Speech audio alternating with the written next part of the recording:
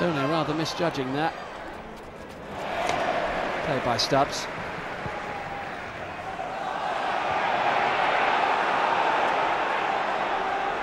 Bent away from Fortune. Good save by Dean Kiley.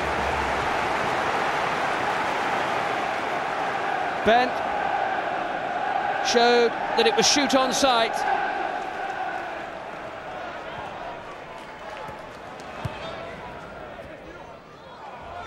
Another nice turn by Thomas away from Yobo this time. Bartlett finding Hreidarsson. This is promising from Charlton. Romadal, though, the only player within range as the cross came over. Now Luke Young. Bartlett and Thomas. Hreidarsson wants it near side. Bartlett now makes a run towards the far post. Here he is. Better play by Charlton. Midway through the first half. Decent cross. Bartlett couldn't keep the header down. There's the man who's masterminded Everton's rise up the Premiership table, David Moyes. Now Jerome Thomas taking on Weir. Nigel Martin looking less than comfortable. He needs some treatment here, the Everton goalkeeper. And whether there was a problem that was already there, which he was hoping wouldn't trouble him during the course of the match.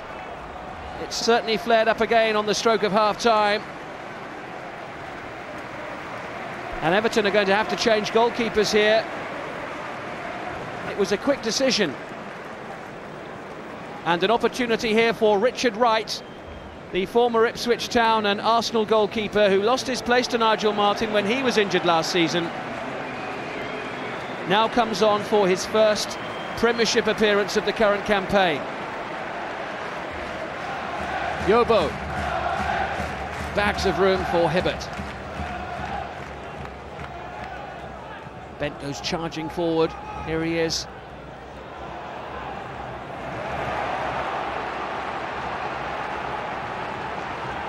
Fortune happy to concede the throw. And again, Tim Cahill is tussling with El-Karkouri. He now decides to move to the edge of the box. It's quite full for Cahill. There he is. And he's won a corner off Dean Kiley.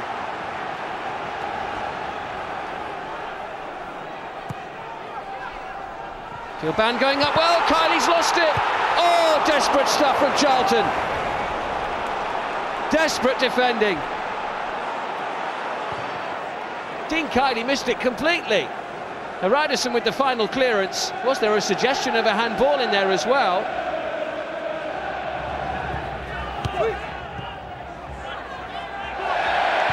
This time there by Carsley. Wonder whether it's going to be costly.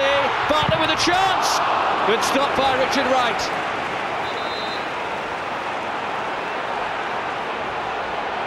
That'll do his confidence a world of good. An untimely slip there by Lee Carsley. And a rare goal-scoring opportunity for Sean Bartlett, but Richard Wright did his job well.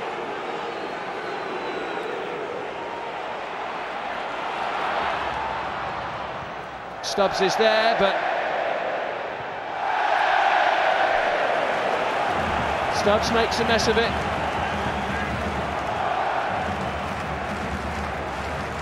Murphy with the corner. Away by David Weir. Konchesky. Yes, the deadlock finally broken. Talal El-Karkouri.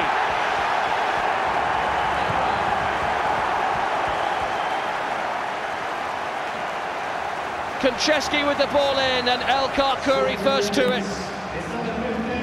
The substitute makes an impact, and so does the Moroccan central defender.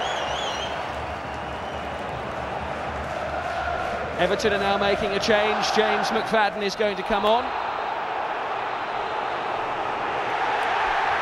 And a sending off here. Duncan Ferguson.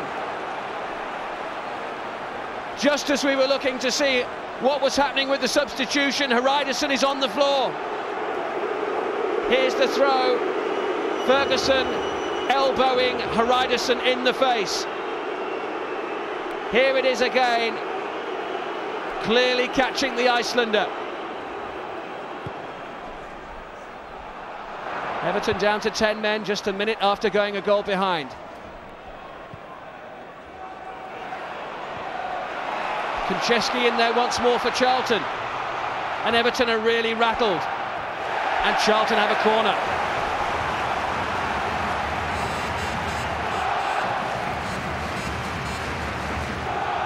Hreidarsson heads towards the far post. Ball heads near, falls to Hreidarsson!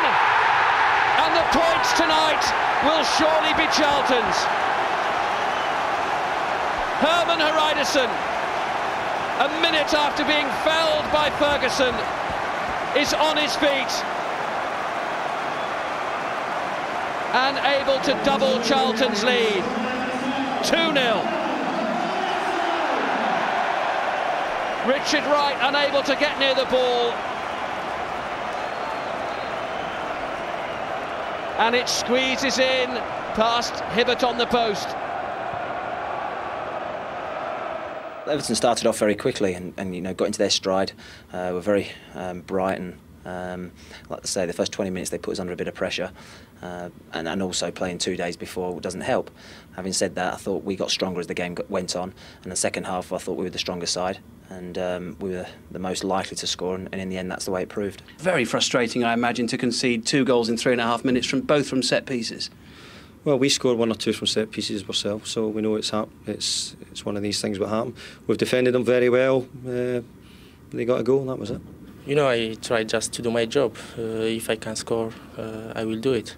But the most important thing to do and just to defend it first. And if I will get some opportunity to score, I will do it. What about the sending off of Duncan Ferguson? It was fairly close to the technical areas. It was a sending off. I've seen it on the video, so you know, the referee was right on the spot, and I don't think there's any complaints from anybody. I'll be very surprised if the Everton people don't see that as a straight red, and you know, Duncan Ferguson will, you know, get the suspension. Oh, I think we're all unanimous on that one. We'll come Unanimous. to it in a moment. 2 teams that have sort of generally outpunched their weight this season. Charlton have done it again. 4 wins in a draw have been terrific. Kerbersley's got something about him. He's turned it around yet again. And you know, 10 minutes to go in that match, you'll think it's going to be a 0-0. It's imperative now that Everton bounce back. They've had a great season, and you know, 1 defeat, you wouldn't want it to lead to 2 and 3. They've got, you know, the next match, the next 2-3 matches coming up, they've got to get back on track. Hreidarsson had quite a game. He was eventful, and there's signs that it might have been handball. This was at 0-0. This is 0-0, and I think it is a stonewall penalty. If you look at the referee's position here, I don't think you can see anything from there. He's relying on his assistant, but from this angle here, I mean, he definitely handles it. There's no doubt. I mean, tremendous scramble on the line. They did well to get it away, but you know, definitely. So that's it, 0-0. Everton get a penalty kick and might change the game. And then, of course, well, you know, that Charlton get the first goal, and then Big Duncan gets. He's only been on the pitch 9 minutes, and this is crazy. He's had a fantastic season. Didn't get a great defence from his manager for that. He was probably pretty not miffed. A lot of sympathy. Well, if you look at this, you know, it's a throwing up the line. All right, Hreidarsson's sort of pushing and pulling, but you know, he throws it the left elbow, and it's the referee's got absolutely no option but to send them off. 7th time he's received a red card. I mean, absolutely crazy. You know, you can be frustrated and defenders are all over the top of you, but the minute you raise your hands now, it's a red card. And finally, of course, Hreidarsson finished things off for Charlton. It was a great goal, but people have been saying about Everton's strength and depth, and Richard Wright came off the bench. It's very difficult if you've been on the bench for a long time to come into a team and you know, communicate with your back four. And here he is. Danny Murphy slings the corner in. He comes out. He misses it. He comes out there, tries to punch it, misses it. But a great strike. He absolutely pings that in.